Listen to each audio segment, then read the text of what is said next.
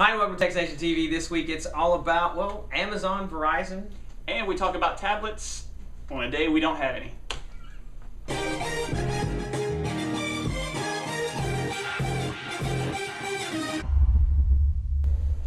Hi, and welcome to txtNationtv. My name's Rusty G. I'm Alan. And it's episode number 47. And I think the biggest news of this past week that I would love to talk about because it deals with music and I'm a huge music movie collector. Yes. Amazon Cloud, they have announced their cloud service which matches up to iTunes Match. This is a great thing because they're doing the same thing, $24.99 a year, not a month, a year, 25 bucks a year. All your music gets synced up to the cloud. You can play it on any device.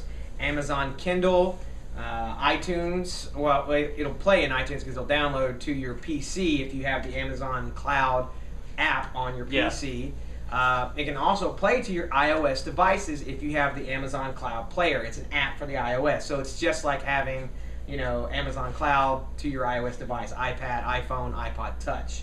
So I think, personally, this is a lot better than iTunes Match because it goes to all these devices, including your Android devices as well. So you're not dealing with the DRM issues. Correct. And the other thing is, iTunes Match gives you an AAC file, which theirs isn't DRM'd. It is, but it isn't. It is because it has to attach to your iTunes account, but you can burn it as many times as you want, play it as many times as you want. There's no... It's yours. Yeah, exactly. It's yours to begin with. Yeah. So iTunes gives you an AAC version. Amazon gives you an MP3 version. So that is awesome. So it's a little bit more universal. Not every, you know, even though at this day and age, I don't think AAC versus MP3 is really a battle anymore. No. But, you know, it gives you the versatility with an MP3. The other thing is, Amazon pretty much stepped all over iTunes Match with this. iTunes Match does 25,000 songs, which is a lot. That's a lot of songs. Yeah, I only own like 6,000. And when I say own, I use the word very loosely because you and I both collected a lot of songs over the years. But Amazon Cloud does, get this, 250,000 songs. 250,000 songs. In the cloud. That is amazing for Amazon. You know, being able to play across all your devices. So that really negates the fact of having a 32 gig, a 64 gig, anything, you know. Exactly. Everything comes from the cloud, so you can have it on your iPod Touch, again, your Android device, whatever it may be. I'm sure if the need were necessary, BlackBerry, and we'll talk about BlackBerry here in a few minutes, but, you know, that's awesome. So, I mean, Amazon, they've got 20 million songs in their catalog. iTunes has 28 million, so you're talking about a difference of 8 million songs, but who really cares? I mean, like I said, I got like 6,000 songs, so.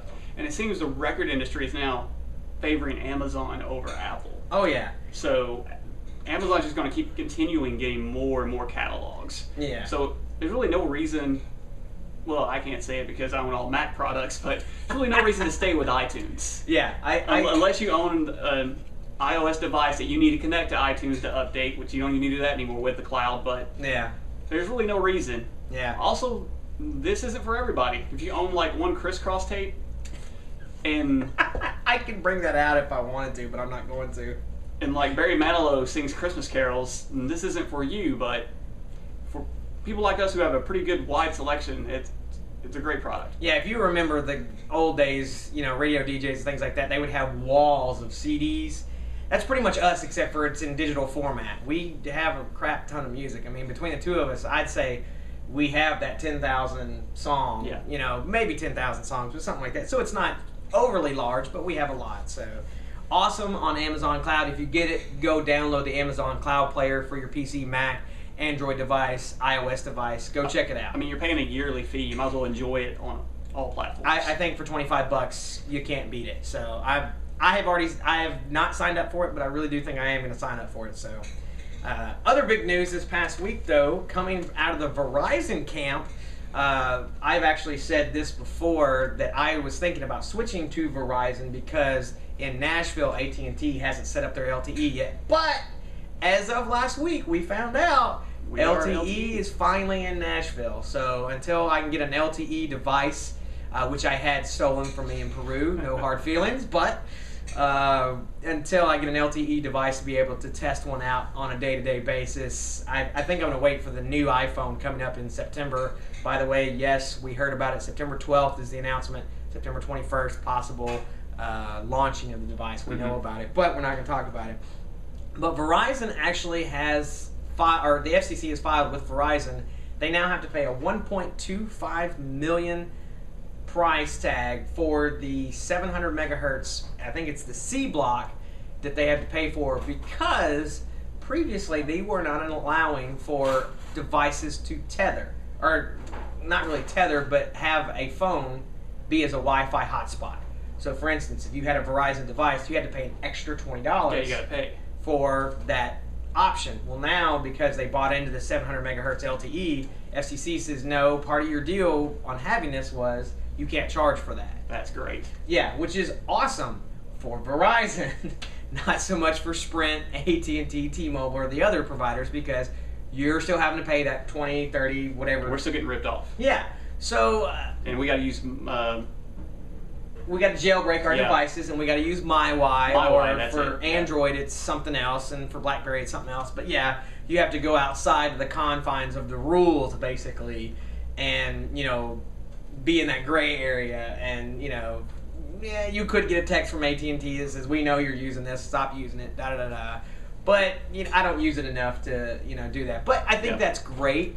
Verizon also just announced, just a little over a month ago, their Verizon Share Everything plan, which is not so good for users on 1 to 2 phones, but if you've got a family of like 5 or 6, it starts making a little bit more sense. So that Share Data Everything plan. Yeah, the higher tier you go up, it makes more sense if you have, like you said, a big family. But low end, no, not at all. Matter of fact, a mutual friend of ours is actually getting into getting Verizon iPhones, and he's going to be doing something like that. He just won't be doing the data. He'll be doing text messaging, picture messaging, minutes, and everything. So I think that's great when you get 5 or 6 phones all together at once. But a family like mine, where it's just like 3 of us, it doesn't make sense. So, but you know, the fact that Verizon is being charged via the FCC for this, I hope that in the future AT&T, Sprint, all them have to follow suit. Hopefully, if enough people complain to the FCC, unless I'm pretty sure AT&T's paying someone in the FCC something, but hopefully, if enough people raise up, then we won't need to be charged for tethering. It's like being charged for texting. It's just it's outlandish. It's stupid. It's the largest profitable piece of their tool belt, and it's really frustrating. But also, a side note: AT&T just bought into the 650 million or 650 billion, don't get me on the million or billion, but 650 for buying into the next couple 2-3 years, and we're doing some LTE expansion through Next Wireless or something like that. I didn't get the full details on that story, but so future's coming for, you know, the wireless world's changing, so I think that's completely awesome.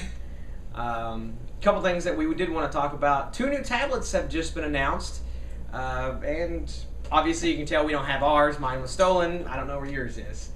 But anyway, Arcos just announced their ultra-thin 10G tablet, which is supposed to be coming out in late August. There is no price yet. It looks a lot like some of their other tablets where they dock into a keyboard. It's not like a laptop where it folds, but you can buy the tablet separate and the keyboard separate, and you can dock it. Pretty cool. We've seen some videos on it. You can see it here.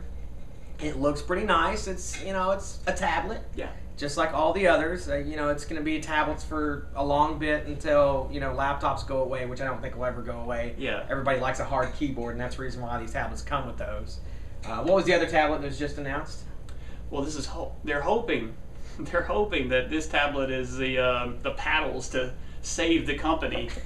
And clear, it's the Playbook 2.0. Did they name it the 2.0? I don't know if they named it that. I know it's the 4G LTE. It's the next one, yeah. 4G LTE. You know, they're trying to put all the letters on there to, you know, hopefully this will be the one that helps RAM out. Doubt it. But let's talk about it. If you have the old Playbook, you know, it's slow. You couldn't have Gmail. You couldn't have pictures. There's a lot of limitations that if someone with an iPad came up, even his first generation, it would still blow you out of the water. But there's a new update. So now you have Gmail and the contacts, the messaging, the this, the that. You can keep up with them. Oh, nice. Yeah. But like I said, to save the company, I don't know.